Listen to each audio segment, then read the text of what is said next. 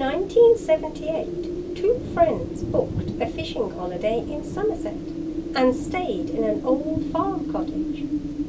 After having great difficulty in finding the cottage, once they had been shown around the cottage by the owner, they noticed that she couldn't wait to leave. Soon after, they understood why.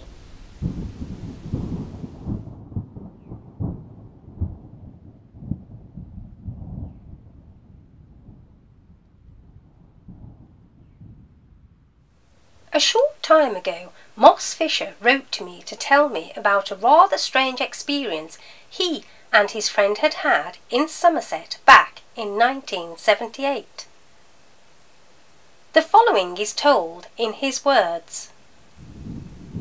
In 1978, I believe Saturday, September the 23rd, a friend, he asked me not to use his name, and I booked a week's holiday in Somerset in an old farm cottage. We went for the week fishing. The holiday started off a little strangely, inasmuch that my friend, being an excellent map reader, couldn't find the house we wanted, even though he knew we were on the right road and in the correct area. We had approximate directions from the owners to their home, knowing that the house was very close and on the main road. We went to the owner's property a mile or so down the road at the arranged time. We were taken by the lady owner to the house and very briefly told where all the rooms were, and the lady was gone. I don't mean she vanished, she just left abruptly. Though we didn't think much of it at the time, we did later agree that it was a bit odd. The cottage was clean, but rather old-fashioned. We had a look around and decided on the twin-bedded room to dump our cases of clothes. Having eaten, we set off for the first fishing session. It was late September, and I guess we returned to the house around 10 p.m. We sat in the lounge eating supper while watching, I think, the news or a movie on TV. We sat on the couch with our backs to the stairs wall. At each end of the couch was a door. The one on my friend's side led to the kitchen, the bathroom, and outside. The door on my side led to the bottom of the stairs, the front door, then through to the dining room. A door here led through to the kitchen. The door on my friend's side, leading to the kitchen and then outside, clicked open by itself and opened fully. I think we both expected someone to come into the room. My friend leaned over and pushed the door closed. I really can't recall if it opened again later, though something tells me that it did. Then the bumping started on the stairs. It sounded rather like someone had dropped a ball down the stairs, hitting some steps and missing others in an irregular pattern. I cannot remember how long this bumping continued for. Some time, I think. At the time, we thought perhaps an animal was in the house somewhere. We had opened the window in the twin-bedded room a little, as it was a bit stuffy in there, before we went off fishing. We decided we'd wait for daylight to go upstairs and investigate. We got no sleep that first Saturday night, sitting up on the couch all night listening. When daylight came, we went fishing, returning about midday. We checked around the house and found nothing out of place. We closed the window we had opened in the bedroom. We ate and went off fishing again, returning again at around 10 p.m. or so. We got supper and lit the fire in the lounge as the nights were getting colder. We had placed a suitcase by each of the lounge doors so they couldn't open again without moving a case. The bumping started around 11 p.m. and sounded the same as the previous night.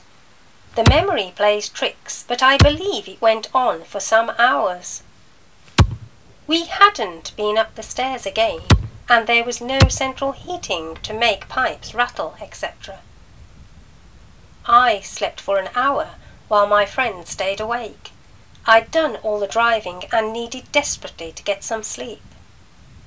After an hour, my friend woke me and we went into the kitchen together to make tea. He told me that while I was asleep, he got the impression someone walked through the lounge with a basket of lavender. He said it was a strong, heavy smell, although he saw nothing. Also, while I slept, he was putting logs on the fire when he felt a pushing from behind. I stayed awake while he got an hour's sleep. Well, that was the plan, but I fell asleep too, and was rudely awoken by him swearing at me for dozing off. We stayed awake all night after this, and went fishing when the sun was up. It was now Monday morning. Returning to the house in daylight, the place was fine. It was a lovely sunny week, and the garden was a bit wild, but nice enough. My friend went first into the bathroom to clean up, while I made tea and then strolled around the garden taking a few pictures. It was a 35mm in those days, not digital. There were some very nice views across the King Sedgemoor area. I pointed the camera towards the rear of the house and thought I saw my friend in an upstairs window. I went into the house and called him up the stairs. He answered from the bathroom, which was adjoined to the kitchen. He came out when I called him, and he was still dripping wet. He assured me that he wouldn't have gone upstairs for anything. I believe him, and neither would I have. Years later, he confided that one afternoon he too had been walking around taking pictures, and he thought he saw someone in the same bedroom window. It wasn't me. It was my turn for the bathroom while he prepared a meal. We ate and lounged around for a while, then went fishing.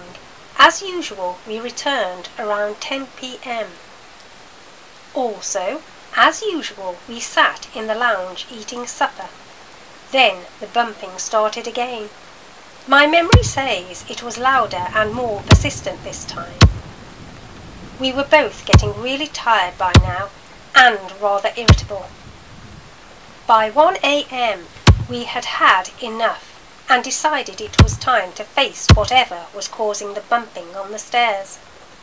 I had my fishing knife on my belt, so I pulled it and grabbed a torch. He got the long, heavy poker from the fireplace.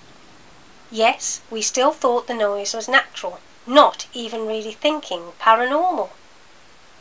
I opened the door to the stairs and reached around, fumbling for the light switch. The bumping stopped. I led the way and headed up the stairs.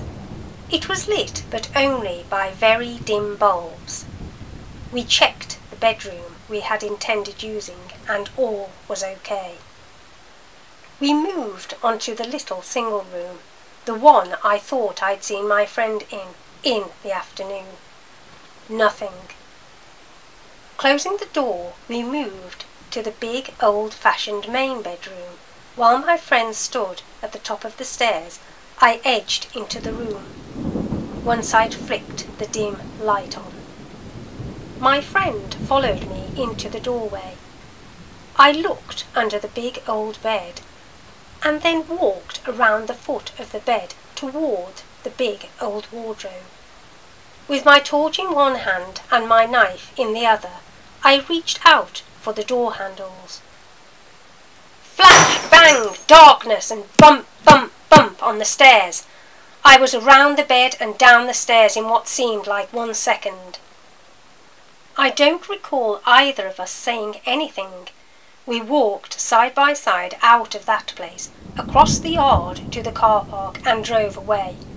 I can't recall now if we even bothered locking the back door. We spent the night in a lay-by about a mile away and slept peacefully. We returned to the house at daybreak Tuesday morning. As I said, by daylight the place wasn't so creepy. We went upstairs to the main room. A quick look showed us what had gone down. The wiring to the light over the bed was old. It was the type which was covered in woven fabric. The light socket had shorted out. The socket blew off, smashing the bulb on the bed. That was the flash, bang and darkness covered. This caused all the upstairs lights to go out. It's a ring main. The bumping on the stairs was my friend legging it downstairs. Good thing he did too, because had he stayed on the landing in almost darkness, he would have been faced with the vision of a wild-eyed lunatic with a knife and a flashing light coming at him through the darkness, and he might have hit me with that damn poker. The rest of the week we slept at nights in the lay-by. We departed at the weekend, telling the owners about the light, but we didn't mention the rest of it. Before we left, we collected a load of conkers off the chestnut trees in the garden for my friend's younger brother. He put the conkers below his laundry in a shopping bag. Saturday night, Sunday morning, back at his home, I dropped him off and gone home myself. My friend sat with a cup of tea by the fireplace, sorting his clothes to be washed the next day. The silver candlestick on the mantelpiece fell off and into the top of the bag containing the conkers. Later that night, early hours of Sunday, while settling the coal fire for the night, my friend felt like someone was pushing him from behind, but everyone was in bed asleep. This was the second time this sort of thing had happened to him. It would be 1985 when my friend and I and his wife and baby took another holiday in Somerset. This time the cottage we hired was much friendlier. We were at Burnham-on-Sea, and on the Wednesday we decided to take a ride to the Cheddar Gorge a few miles away. On the way back they were all dozing while I drove. After a while I got the feeling I knew this area and recognised a few landmarks. I quietly said to my friend, "Do you know where we are?" He rolled up his sleeve, showing me the vertical hairs on his arm. "Yeah, I know where we are," he said as we drove past the cottage from years before. This is the truth. It is not a story I made up. I have zero proof. We were both in our mid-20s when this happened. Believe it or not, as you wish.